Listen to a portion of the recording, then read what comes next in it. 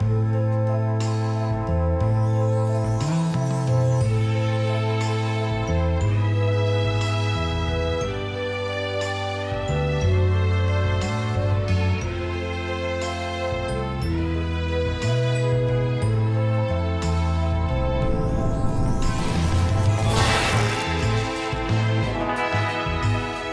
back to the lab. I'm your host, Faze Blaze, and today we are joined by Westside Boogie. Westside.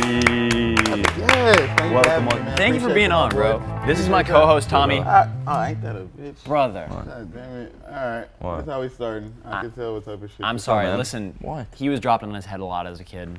You don't know that. It gotta be that.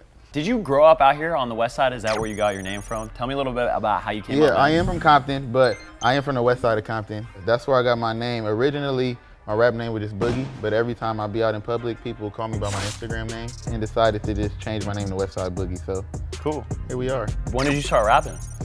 So I got into music when I was 13. I was getting in trouble at home. Okay. Then my mama sent me to this church in Compton, and they just put me in a choir. I was doing gospel raps at first, you know, rapping about God, you know what I'm saying? Then I went outside and I realized, oh, I can't keep rapping about this because people are shooting at me and I want to talk about that, you know. Did you have like some buddies and stuff that had like studio equipment? Yeah, we found somebody who would charge us $20 for an hour. Cool. And being a teenager, you know what I'm saying, that's a lot of money. Yeah, no, so for sure. We had to make sure we had the songs written before we actually went in the studio every time. Cool. Make sure we like taking advantage of our hour for $20 and try to do like 5 songs in 1 hour. They'll all be trash, but you know, it was gaining experience, so there was that. Did you start freestyling at that same age too, like 14, 15 and stuff? Yeah, I was watching a lot of battle raps. So a lot of my early music, I didn't know how to transition from making good songs from battle rap because that's all I was doing. So I was really doing battle raps on beats. And I think that's why I'm kind of still good at metaphors now.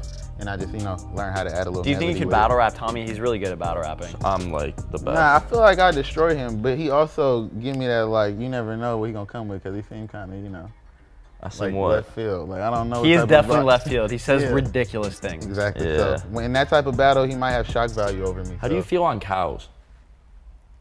We're not gonna get into this. On cows? Yeah, on no, cows. we're not gonna get into like on cows. Like I like if I look at a cow, I'm like, wow, that's like you thinking of the burger, like after. No, I'm thinking like bricked up. Like that's a cow, you know?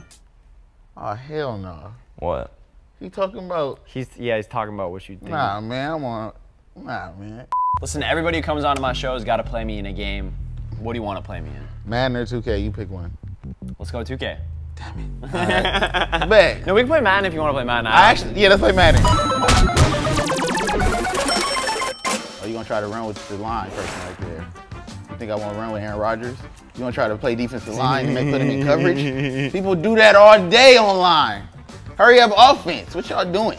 Oh! Get intercepted! Dang, that was a good pick, man.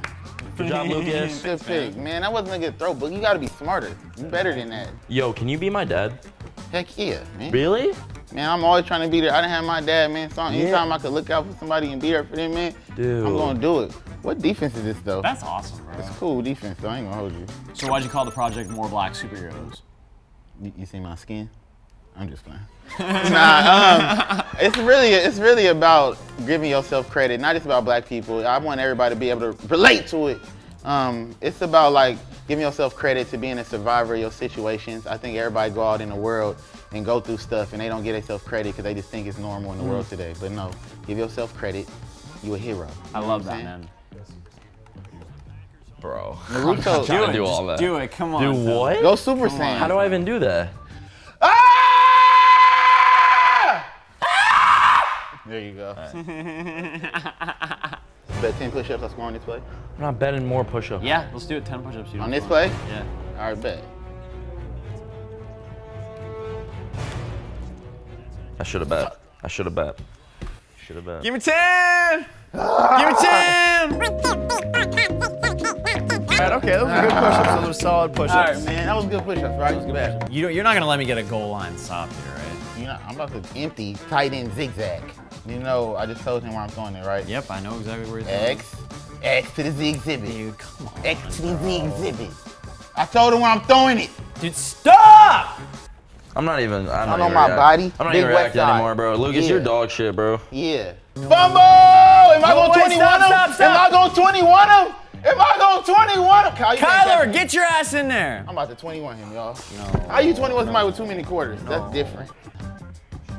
Dot. Oh. Dot o'clock. Game over. I'm throwing it to X zigzag. Game over. Throwing it to X zigzag. I don't want to do push-ups. Game over!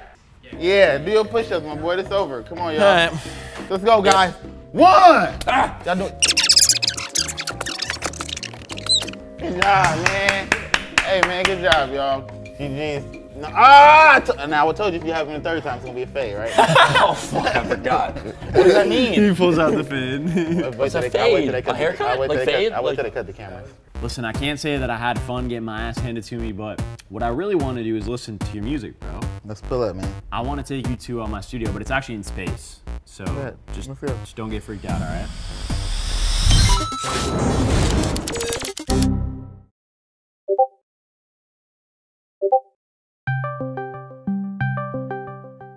All right, welcome to my spaceship studio in the sky. This is pretty fire, bro. I ain't gonna lie. Yeah, as you can see, we are deep in space. What the f?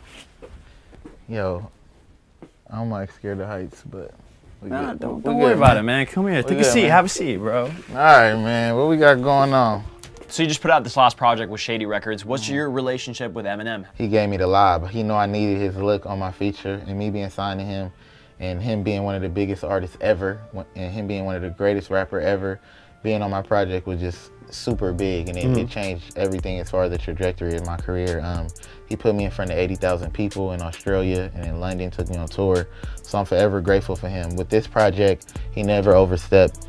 He gave me super creative control, and every time we in the studio, it's more like catching up with a friend, me picking his brain, getting gems, because that's what I need more than anything. I was confined to being one artist, like either conscious artist or people wanted to put me in the ignorant box. So I decided that I'm really all these different sides, and when I combine all these sides and embrace it, that's when I'm my best self. This side, I'm gonna play this song called Nonchalant, which is more on my emotional side, because I'm like a balanced human being. I'm layered, you know what I'm saying? I understand if you ain't tell me, cause you know that I be judging. Maybe I was chasing you, or maybe I was running. Maybe you ain't want it. Maybe I was huge to you and we was really something. Or maybe I'm delusional and we was never nothing, never nothing. Dude, what a beautiful record, bro. Thank you, man, appreciate you. Yeah, it was just about like me doing messed up stuff to girls all day and still not understanding why she ain't answering my phone calls. Like me being ignorant to my toxic side, but still complaining. So shout out to mommy in that song. Do you feel like you've learned a lot about yourself through making music? Yeah, being vulnerable, I found clarity, and through expression, I learned a lot about myself. And I think if I wouldn't have said stuff out loud and expressed it, I probably would have never addressed it, so. It's really something to be said when you can take something like music and art and express yourself and find therapy through it. Everybody doesn't have the luxury of going to the studio and being able to articulate how they feel. And that's why I want people to start talking to their friends, talk to somebody. It starts there. That could be your form of therapy. Ooh, this is saucy. I can't even. Watch him go switch up in front of the bitches and then get to lie on his homies that died. Well, that shit scandalous, I can't even lie. Think that I'm toxic, I can't even lie. You ain't gotta play, you ain't got shit to say, and I honestly can't even give you my lie. Boy, you a bitch and I can't even lie. Think you a pussy, I can't even lie. Can't even, hold on. I can't even lie. What? Hey. Yeah. I done got digits inside of the Civic. I done got commas inside of the Honda. Honestly, wasn't too close to my father. You know I won't lie if I sound my mama like, what is you, stupid little bitch? She keep on tweeting these quotes about marriage and hope. So you know that I muted the